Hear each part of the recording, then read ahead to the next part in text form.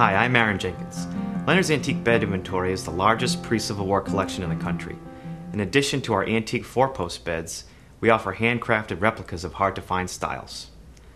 Last year, we sold beds to 47 states and 9 foreign countries. New England deliveries are usually done by our own truck and include setup. For other areas of the country, we carefully pack beds in customized boxes and ship via UPS.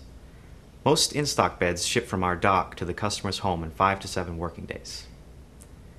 Depending on the bed size, Dave Pacheco, our warehouse manager, inspects, wraps, and boxes the bed parts as demonstrated here. I usually pack 2 posts to a box, the headboard and cross rails into another like this one. A third box is packed with side rails and a center rail as needed. Our specialty hardware, including a bed wrench and bolts, like these, are packed separately with assembly instructions.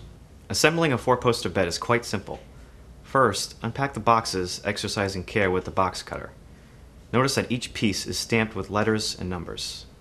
On a carpet or blanket, spread out parts and match up the stamped letters so that all pieces marked HL are together, HR parts are together, FL parts are together, and FR parts are together. We recommend assembling the head end first, which will be all those parts stamped with an H. Fit the tenons and headboard tabs into their respective mortises. Insert the bed bolt and tighten using the bed wrench provided. Assemble the foot end next, matching all parts stamped with an F.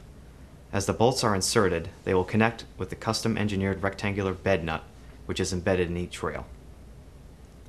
After the head end and foot end are assembled, fit one side rail into the head end and then foot end, securing each end.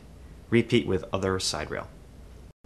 If your bed is a king, there will be a center rail with angle irons for box spring support on both sides. When your bed frame is assembled, simply drop in the box spring. The top of the box spring will be slightly below, flush with, or slightly above the top of the side rail. Give each bed bolt one final turn with the bed wrench, and your bed is now ready for a good night's sleep.